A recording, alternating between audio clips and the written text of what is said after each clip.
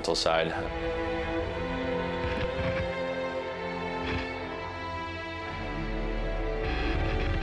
Staying focused every point.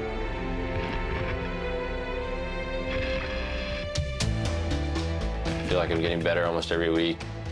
Still only 24, Jack Sock is maturing fast, and he believes mastering the mind games will be key to battling it out with the very best.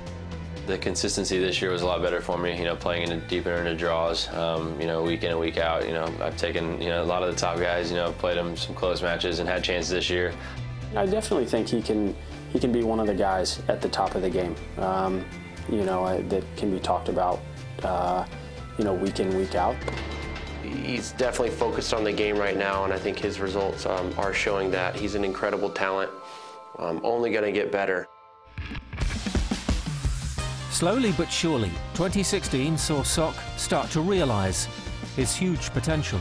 I started out well. I think I was putting myself in positions, maybe not quite, breaking through in those matches. Rio kind of had a resurgence for me. I was able to regroup and have a lot of fun with Stevie and Bethany out on the doubles court, and to come away with 2 medals, my first Olympics was the most surreal moment I've had, I think, on the tennis court in my career, and obviously something I can cherish forever. Next for the young American came a strong performance at the US Open, followed by yet another impressive showing in doubles, this time with a close friend on the courts of Shanghai. Jack, an incredible friend of mine. It seems like he's been playing for 5-6 years, but he really hasn't. So he's still very young and has a lot of great years ahead of him. John, he's one of my better friends on tour. Obviously, we had a great week in Shanghai. As we call it, fellowship. It's definitely good to have those guys here. Now more than ever, Sock realizes the importance of friends and family. His brother Eric overcame a life-threatening illness in 2015, and that experience has played a key part in Sock's approach ever since.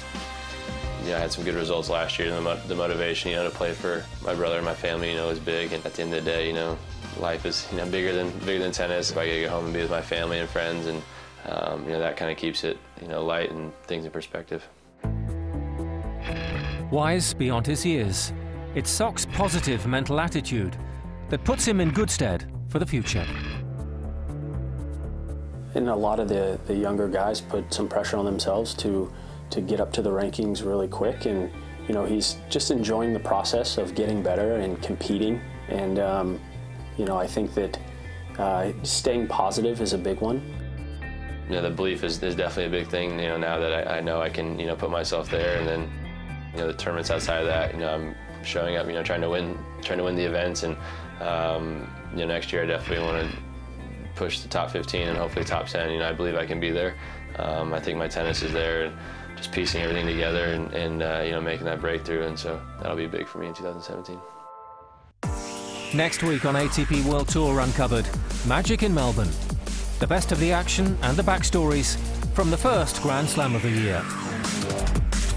And a man on a mission, we talk to world #1 Andy Murray about his season ahead.